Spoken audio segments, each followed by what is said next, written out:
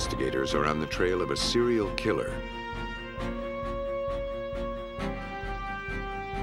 who's leaving behind a series of almost invisible clues.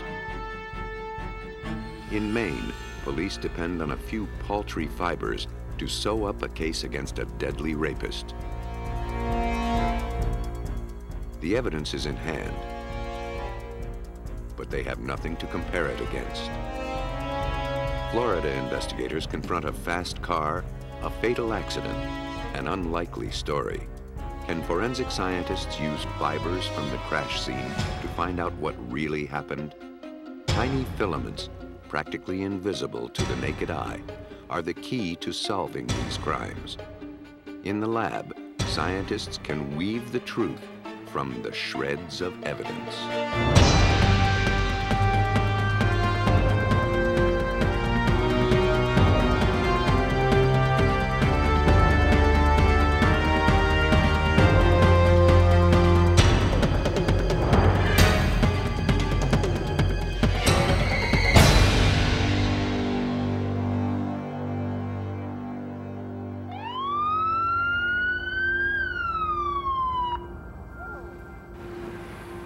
In 1981, a peaceful hike in the suburbs of Atlanta, Georgia, ended with a grim discovery.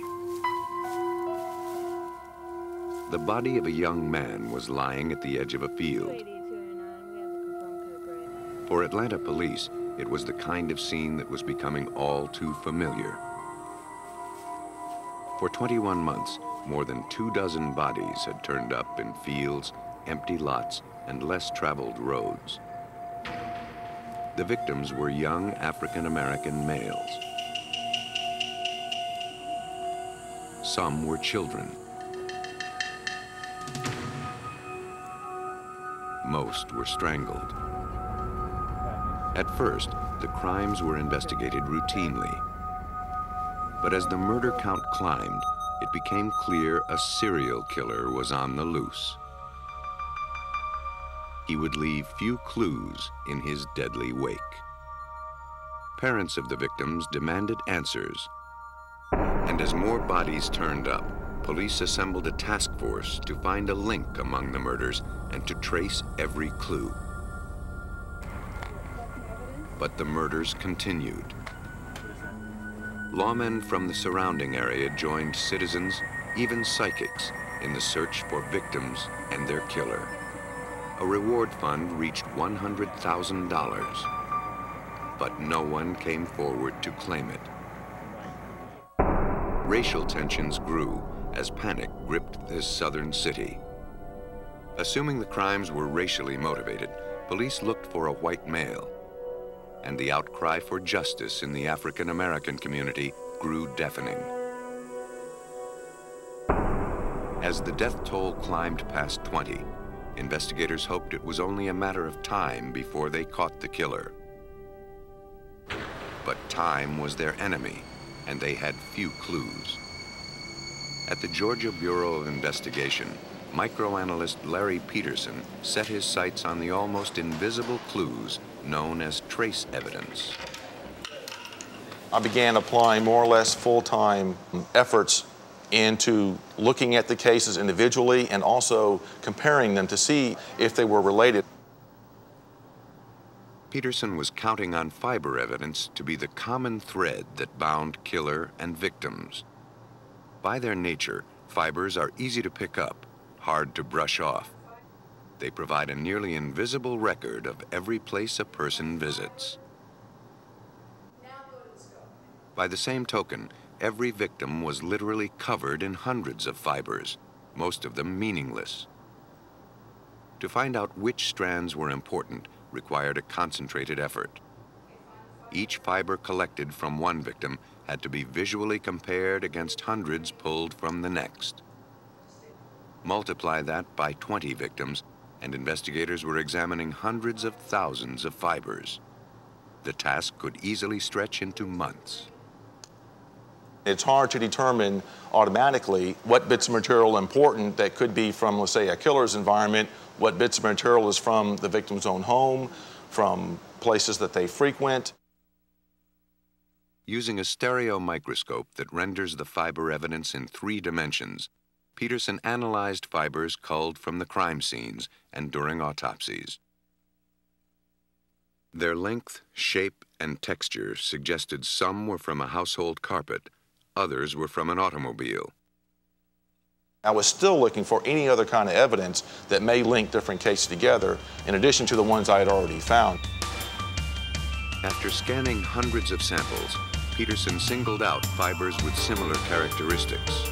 On most of the bodies, he kept coming across purple acetate fibers, as well as yellow-green fibers that appeared to be from a carpet.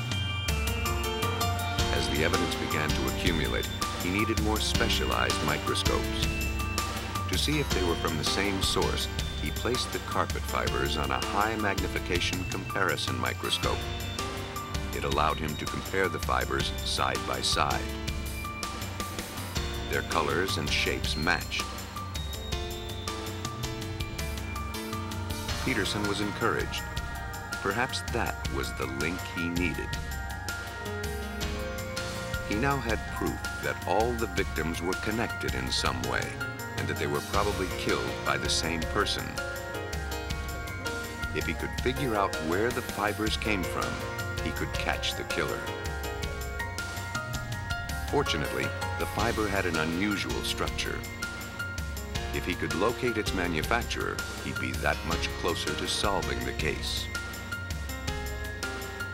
That required comparing the fiber against the hundreds of samples submitted by carpet manufacturers, an interminable and painstaking job that would add more weeks to the investigation.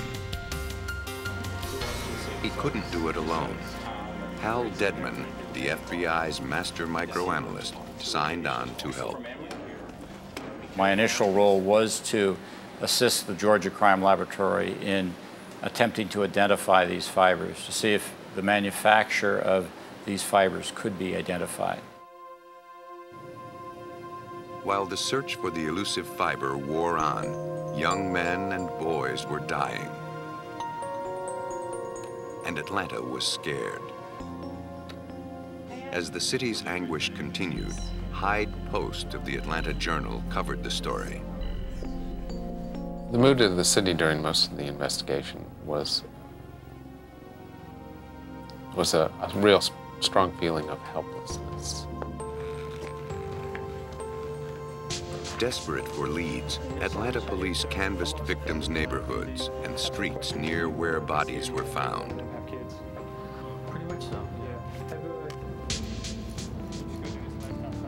They questioned people door to door, looking for any piece of information that might help them. At night, patrol cars searched the neighborhoods looking for anyone suspicious. On the streets, police had few leads, but in the lab, microanalysts were getting closer to pinpointing an original source for the unique fiber. The media caught wind that investigators were using trace evidence to tie the Atlanta area murders together. But publishing the news didn't stop the killer. It only made him change his tactics. Suddenly, instead of in the woods or dumped by the roadside, the bodies began to show up in water. The victims found in the rivers were either nude or partially clothed. Was the murderer trying to eliminate fiber evidence from being traced back to him? Lawmen suspected as much. Without alerting the media, and armed with the knowledge that the killer was now disposing of the bodies in water, scores of police recruits staked out Atlanta's bridges. They were fishing for a murderer that had eluded them for 22 months. Week after week, the recruits would secretly assemble under the bridges to keep their vigil. For all their efforts, officers dubbed them trolls. All they could do was wait for the killer to strike again.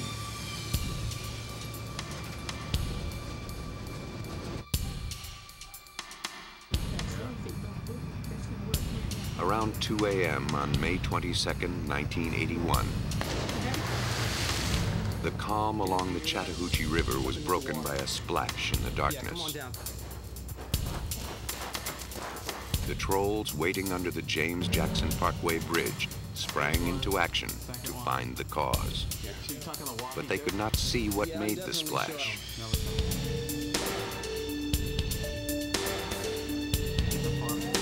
They radioed to nearby officers who intercepted a station wagon and questioned the driver.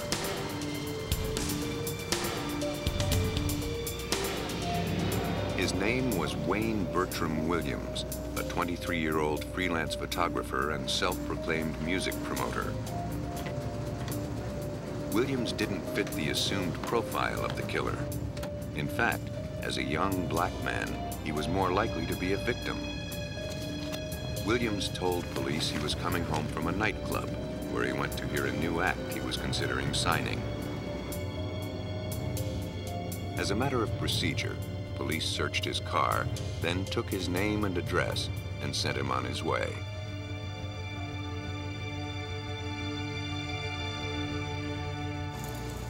Two days later, the body of 27-year-old Nathaniel Cater surfaced in the Chattahoochee River, downstream from the James Jackson Parkway Bridge. Cater, a black male whom the medical examiners determined had been strangled, fit the profile of the victims murdered in the months before. He'd been dead an estimated 2 days. The trace evidence collected from Cater's body was sent to Peterson. 2 fibers had been extracted from the victim's hair. In structure, they matched those found on the other victims. But the color didn't match. It could have faded from the water, or it could have been a mismatch.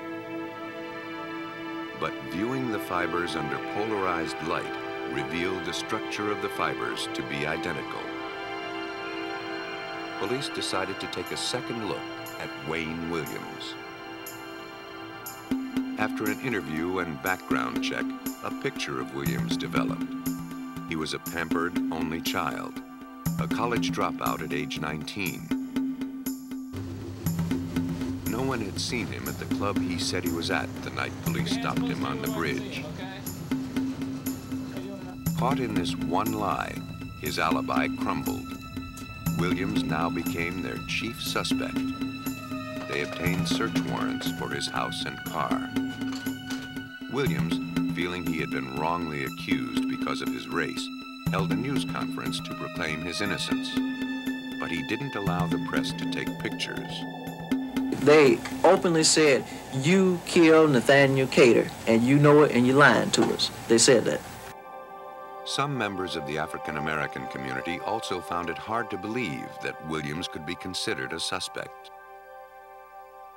I think it was very difficult for the community to believe that an African-American might have committed these crimes, that an African-American had gone about systematically killing other African-Americans. There was no history of black serial killers. Serial killers is a middle-aged white guy thing, or seemed to have been, and this ran counter to that pattern.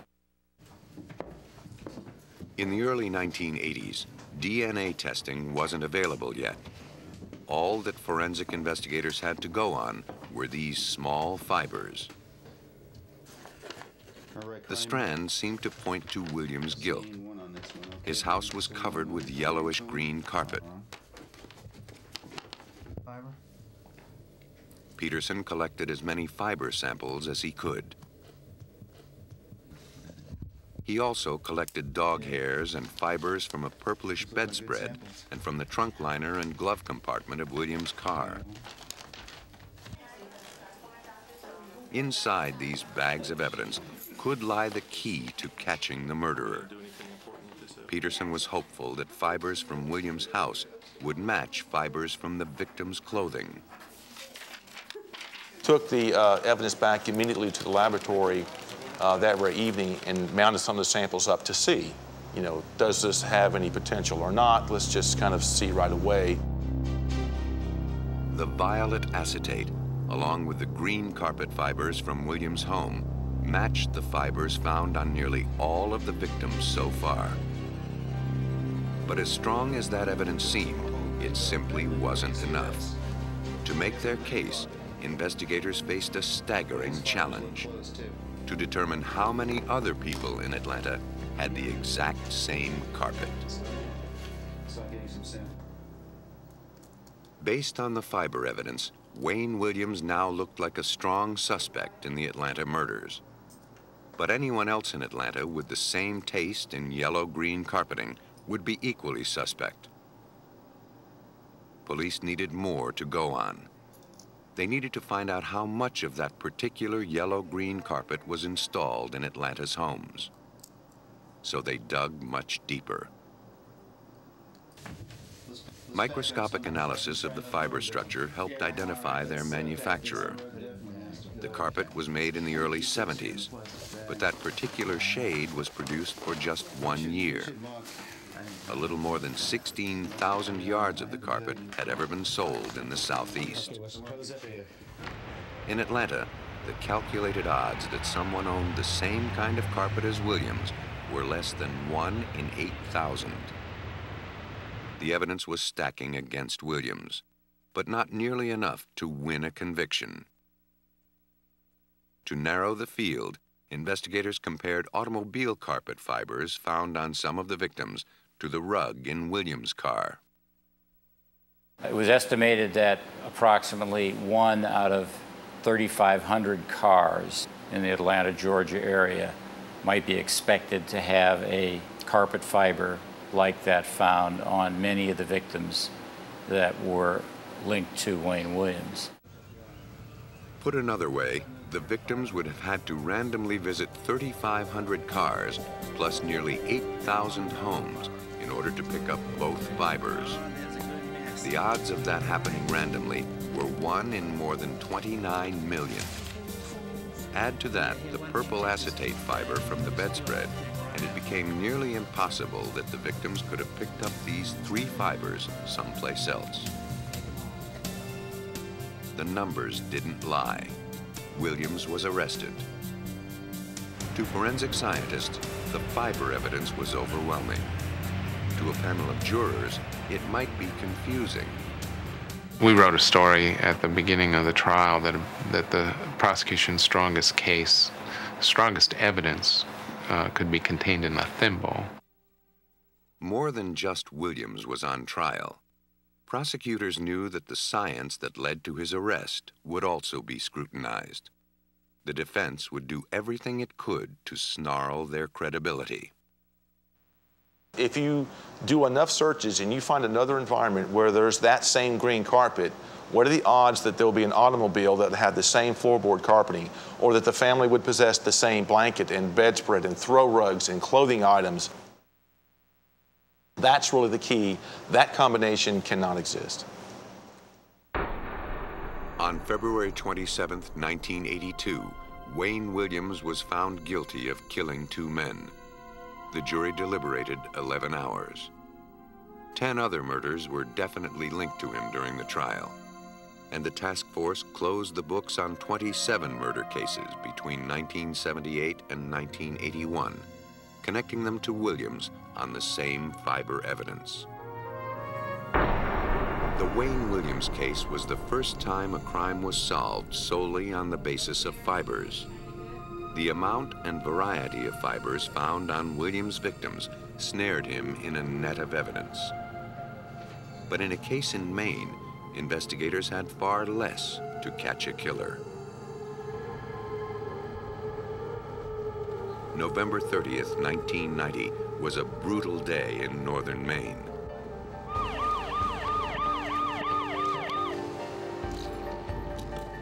On that day, a worker at the Cummings Concrete Corporation in Alton called police after discovering the body of a young woman.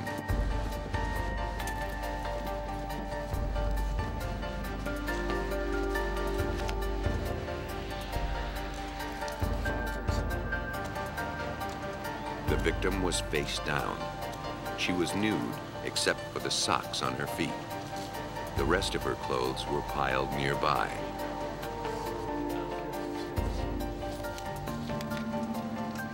Police on the scene contacted Detective Ed Thorne of the nearby Bangor Police Department. They knew he was working on a month-old missing persons case, and the victim fit the description of the missing woman. The State Police Mobile Crime Lab was called in. Investigators were on the trail of a killer. Potentially important clues like tire tracks or footprints had to be quickly gathered before someone accidentally or intentionally destroyed the evidence. Maine State Police crime scene investigator Craig Hanley supervised collection of evidence. According to Hanley, the very act of arriving on a crime scene can compromise the minute evidence.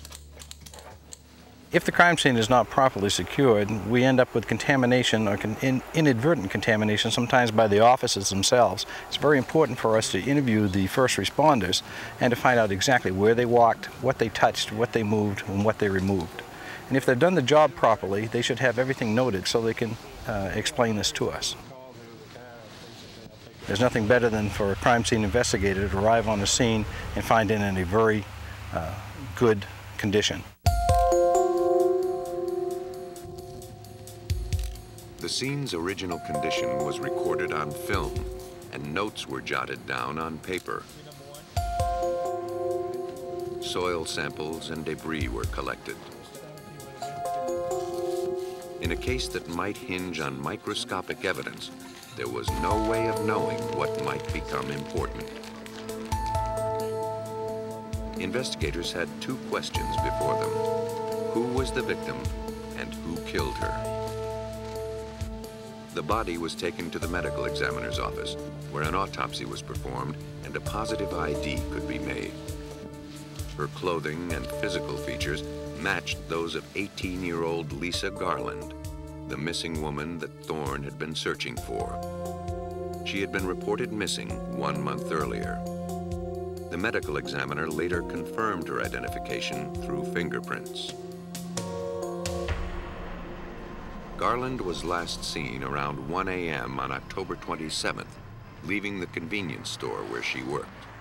She lived only a short distance away. Bangor Police Detective Ed Thorne had reason to believe that Garland arrived at her apartment after she left the store. What happened then is an open question. From there, she would have walked or got a ride down to her residence, which is approximately 150 yards from the store. We know she arrived because her pocketbook, her keys to the house, some money, and all her belongings were there. The keys and valuables found in her house led police to believe that she had not left on her own. After a month, Detective Thorne and his colleague Bob Cameron saw their missing persons case turned into a homicide. The autopsy revealed the victim had been raped and killed by a blunt force to her head. Most of her internal organs were intact, preserved by the cool weather. At the Maine State Crime Laboratory, forensic chemist Chris Montagna analyzed trace evidence collected from the crime scene. Most notably, the socks the victim was wearing at the time of her death. He was hoping they would hold some small clue to the killer's identity. We knew that one of the key pieces of evidence that we're going to be looking at are these socks. I began to process the socks simply by doing a visual examination, seeing what I could find, if there was any hairs or fibers, grass, anything that might be from the environment of the perpetrator. He found maroon fibers. Experience told him they were from the carpet of an automobile. In terms of clues, it wasn't much. But Montagna felt the entire case could hang by this one thread of evidence. In July 1991, a 15-year-old girl was riding her bike on a lonely road in York, Maine, more than 200 miles south of Bangor. A car slowly approached and forced her off the road. She fell into the grassy embankment. The driver got out of the car and dragged the girl into the woods. There, he raped her, stabbed her, and left her for dead. Amazingly, she survived. After her attacker left, she found her way to a neighbor's house where she called for help. At the York Police Department, she picked out her attacker from the mugshot file. The suspect was a convicted rapist named David Fleming, who had been released from prison just 9 months earlier. In a state as quiet as Maine, news of violent crime spreads fast. After months of chasing dead-end leads to find Lisa Garland's killer, Detective Thorne heard about the violent rape in York. Bangor police became interested in David Fleming. Just maybe he had something to do with Lisa Garland's death. In York, DNA taken from the rape victim matched Fleming's DNA. Fleming pleaded guilty to raping and assaulting the young woman in York. He was sentenced to 80 years. The Lisa Garland murder case was still open. Bangor detectives believed that if they could match Fleming's DNA to samples collected at the crime scene, they'd have their man. But the DNA would have to wait. In the early 1990s, DNA testing could take months. Today, it takes weeks. If police were to prove that David Fleming killed Lisa Garland, they would need to rely on more conventional evidence. In this case, carpet fibers extracted from David Fleming's car. The fibers were sent to chemist Chris Montagna. He compared them with the ones found 8 months earlier on Lisa Garland's socks. Montagna placed each fiber on a separate stage of a comparison microscope to analyze them side by side. With a few adjustments, he could see that the pattern of dark and light stripes in the fibers lined up. When laid end to end, the fibers looked like one continuous strand, indicating that they came from the same source. It looked like the breakthrough investigators needed. The match allowed detectives Thorne and Cameron to trace 8-month-old evidence back to David Fleming. Detective Bob Cameron understood the importance of the fiber evidence. The fiber that was found on the victim's sock, that was matched to the carpeting on the vehicle that Fleming had been driving. And it narrowed it down considerably because the fiber that matched to the carpet in the car was the only year that they had put that color carpeting in those vehicles. The results were now conclusive. The fibers matched.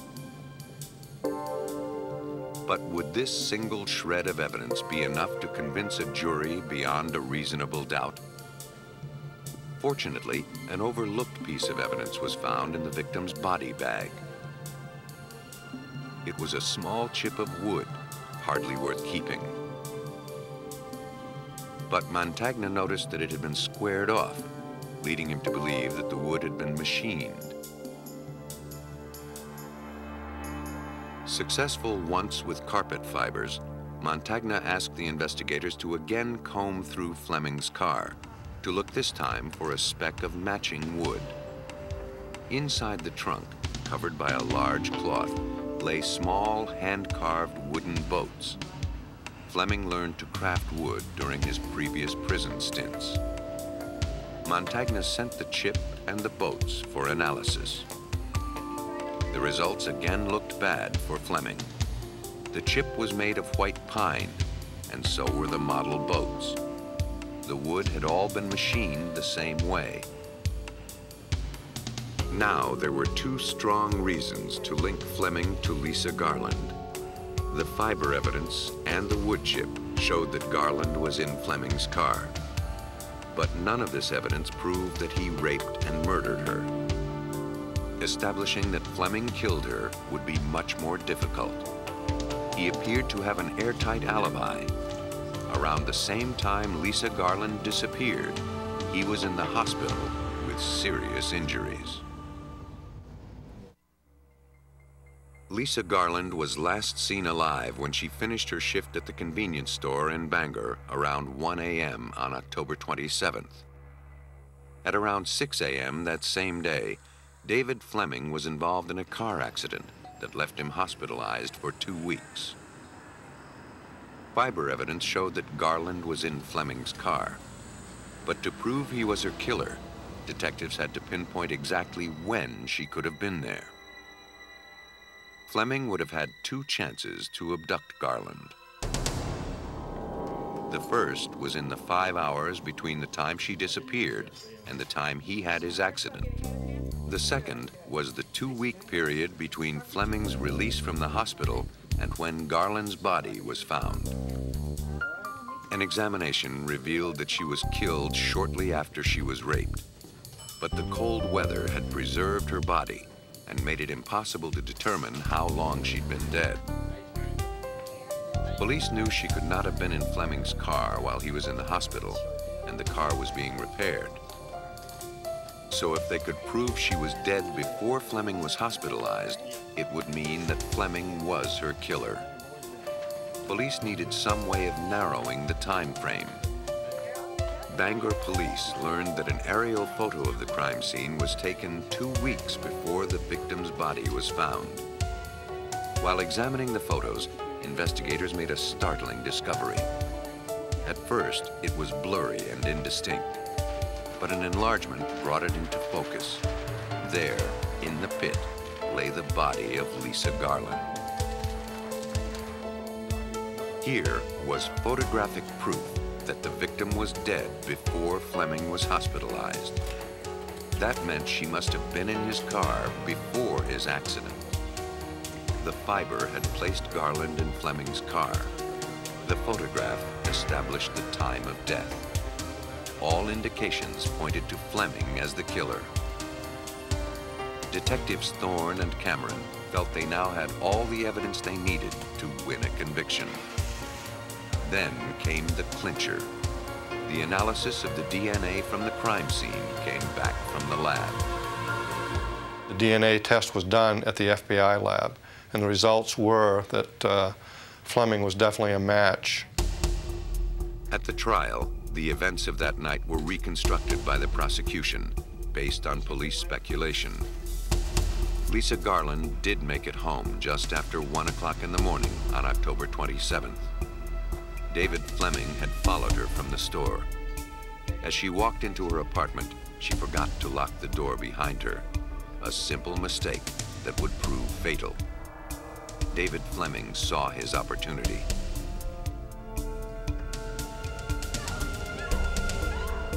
He then went into her apartment. It's not clear where he committed the crime, but fiber evidence proved that Garland's body was in Fleming's Delta 88 before he dumped it by the sand pit in the town of Alton. Fleming then returned home, where his girlfriend remembered him walking in around 3 o'clock in the morning. She recalled him not sleeping soundly and leaving around 5 a.m.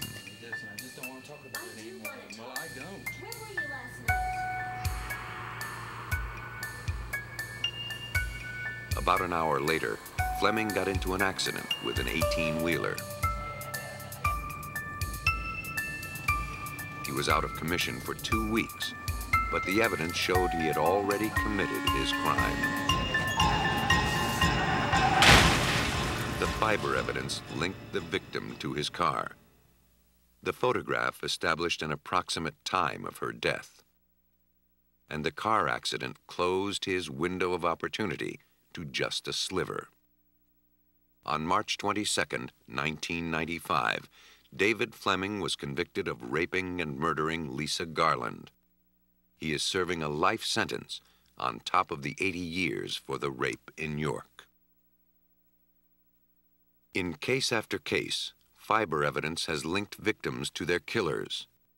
But in a case in Florida, investigators relied on fibers to reconstruct the circumstances of a fatal car accident.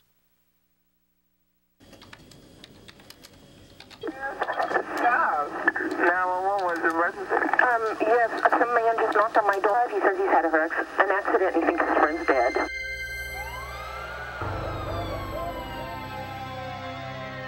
On a road in Tallahassee, Florida in 1994, a mild October evening turned terribly tragic.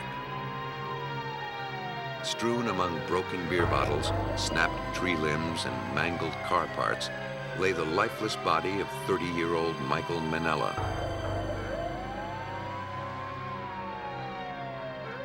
A second victim, named Curtis Davison, was able to summon help before returning to the scene and collapsing.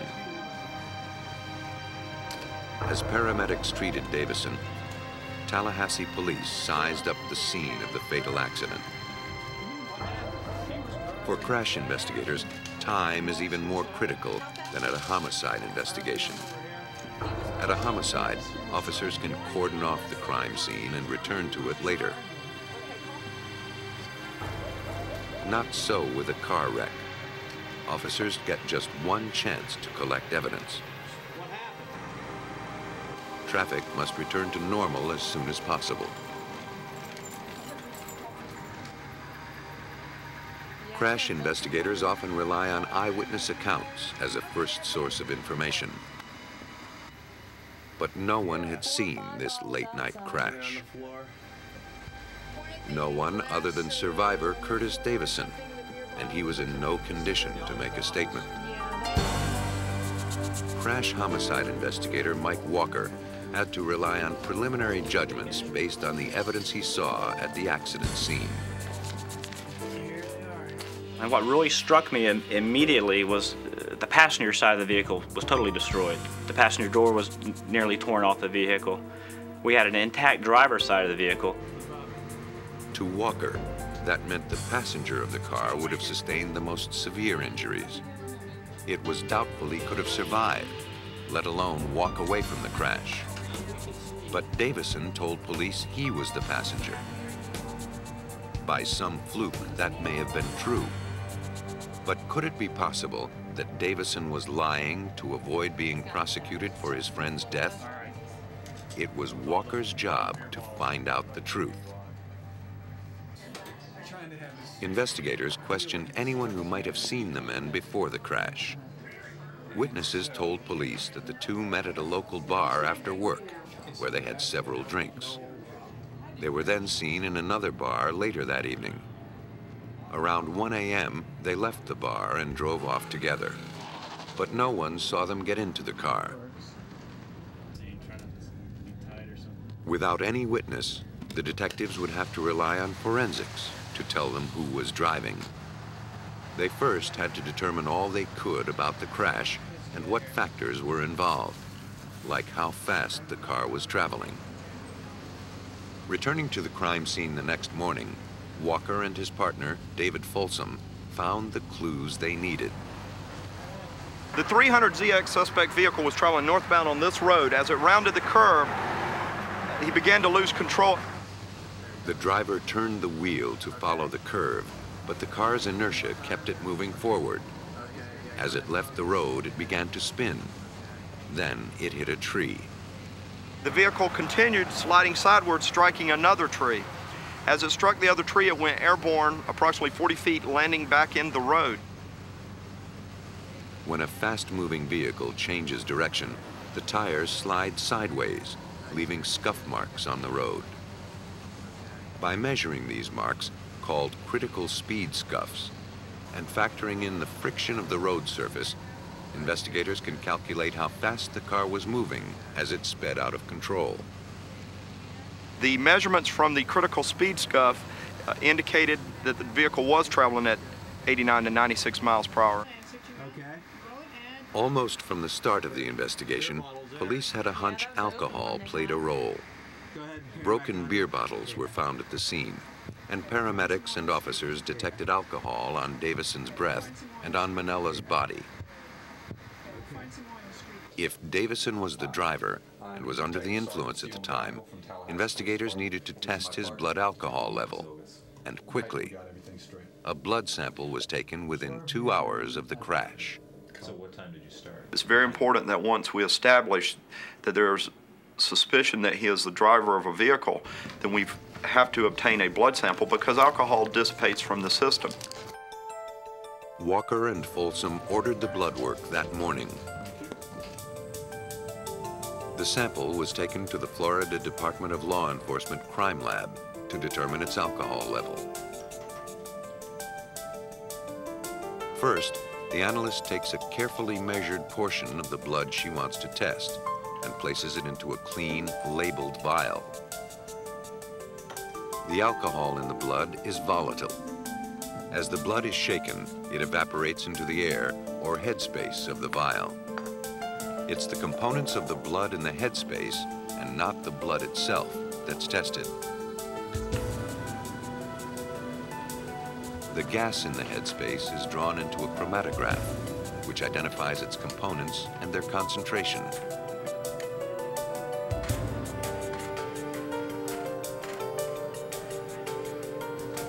The computer looks specifically for alcohol in the blood gases. In 10 minutes, it provides a reading. The results showed Davison's blood alcohol level at 0.04, safely below Florida's legal limit. But that was the level when his blood was drawn at the hospital, not the level he had at the time of the accident. Because alcohol dissipates from the bloodstream at a consistent rate, the analyst can calculate what the level was 2 hours earlier when the accident occurred. Davison's level at the time of the crash was estimated to be between 0.06 and 0.08. In Florida, a level as low as 0.051 can be considered driving under the influence. But investigators still had to prove that he was behind the wheel. Back at his office, Walker pored over the accident scene photos and compared them to his notes. Parts of Davison's story weren't adding up. First was the car's restraining system. Walker recalled the driver's side airbag had been deployed. Airbags, by design, pin the driver in place. If Manella were driving, it seemed unlikely he'd have been thrown from the vehicle. Yet his body was found some 50 feet from where the car came to rest. On the other hand, the passenger's side seatbelt looked like it hadn't even been used. Whoever sat here could have been thrown. One more clue aroused suspicion. A bloody handprint on the outside of the driver's side door. It was too smudged to read, but it seemed likely it was made when the driver exited the car after the accident. But according to Folsom, the evidence could be misleading. Now, traditionally, we cannot say that just because there's a bloody handprint that someone driving that car put it there, because there's such thing as scene contamination. One of the rescue personnel or one of the police officers could have done it. But it was enough to spur suspicion as to who was actually the driver, the deceased or the survivor. By themselves, the evidence of a bloody handprint, minor injuries, and an unused seatbelt meant very little. Taken together, they created serious doubt about Davison's story.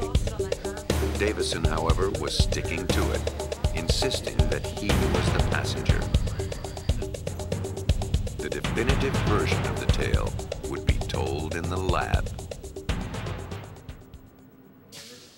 Investigators faced no shortage of clues about the car crash that claimed a man's life.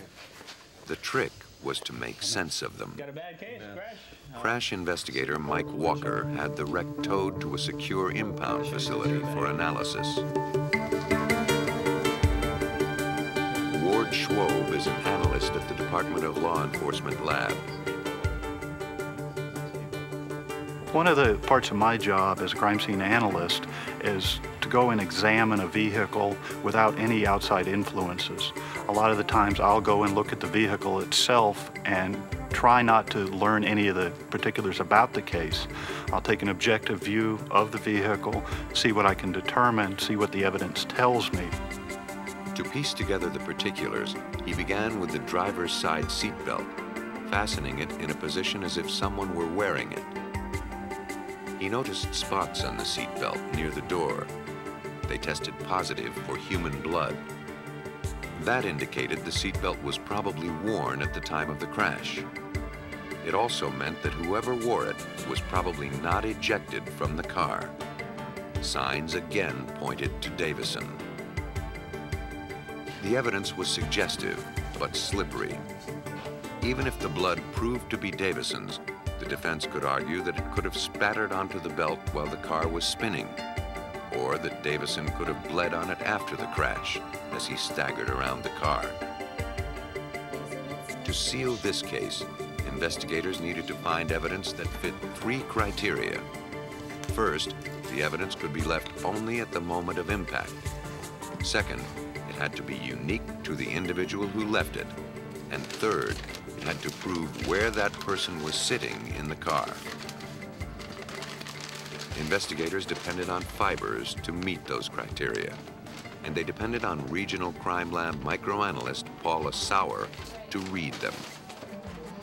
Detectives Walker and Folsom gave Sauer several pieces of material evidence collected from the accident scene, including a dashboard with 2 dents in it and clothing worn by the victims. The dents in the dash were on the passenger's side. It was presumed they were caused by contact with the passenger's knees. Remarkably, the force of the crash created so much frictional heat that woven patterns and fibers were actually melted into the vinyl. There were fibers, numerous fibers embedded in the dashboard area that would be directly in front of the passenger seat. These fibers were microscopically consistent with the fibers composing Manella's pants. The evidence seemed to indicate that Manella was in the passenger's seat. But Sauer wouldn't stop there. She scrutinized every piece of evidence to be certain her results were consistent. She turned her attention to strands of human hair and synthetic fibers gathered from the cracks of the passenger side of the windshield. Michael Manella wore a hairpiece composed of both human hair and synthetic fibers. If the fibers from his hairpiece matched those in the windshield, it would strengthen the argument that he was the passenger and that Davison, the survivor of the crash, was driving. An inspection of the synthetic hairs using a high-power comparison microscope suggested the fibers in the windshield matched those in Manella's hairpiece.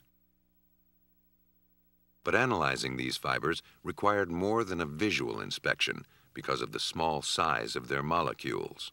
To complete her comparison, Sauer used an instrument called a Fourier Transform Infrared Spectrometer, or FTIR. It is an instrument that is used to determine the generic class of synthetic fibers. By generic class, I mean whether it's nylon, polyester, acrylic, and this technique is very effective in that manner because it's actually looking at the molecules that are making up those fibers, so it can give you an exact identification. The characteristics of both fibers were displayed on a computer. The red lines represent fibers from the hairpiece. The green lines represent fibers pulled from the windshield. In every way, they were identical. So far, all indications were that Manella was in the passenger seat. If that were true, it meant Davison would have left his mark in the area of the driver's seat, most likely on the airbag, which would have deployed at over 100 miles per hour. Sauer analyzed fibers clinging to the tightly woven fabric of the airbag. She found 9 fibers matching the fabric of Davison's pants. Her conclusion: Davison was driving. Paula Sauer used her sophisticated optics to put the accident scene into focus. Not only had she placed Manella in the passenger seat, but also determined that Davison was the driver. The evidence was handed over to the state's attorney. who showed in court that Davison lied about the events that unfolded in the early morning hours of October 6, 1994.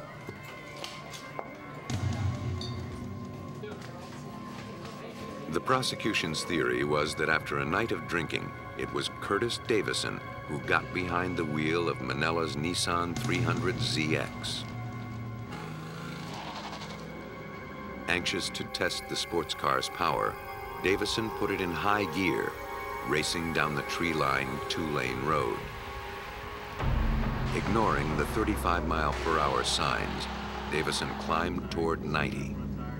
Then the narrow road started to curve, and Davison lost control. No longer heeding the steering wheel, the car slid sideways and careened off an oak tree. Michael Manella, in the passenger seat, was thrown from the vehicle. He wasn't wearing a seatbelt. The sports car continued to spin out of control, smashing into another tree before coming to rest on the side of the road. Davison, saved by the airbag, crawled out of the car.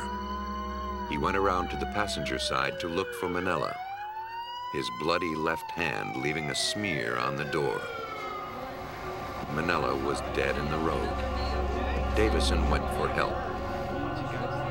A Tallahassee jury took just 10 minutes to find Davison guilty of manslaughter by culpable negligence. He was sentenced to 7 years. The analysis of tiny fibers, traces of evidence found in ordinary items, turned the tables on 3 men who denied any involvement in their respective crimes. The ability of forensic scientists to pinpoint the makeup of fiber down to the most microscopic detail allows prosecutors to tear alibis into shreds of evidence.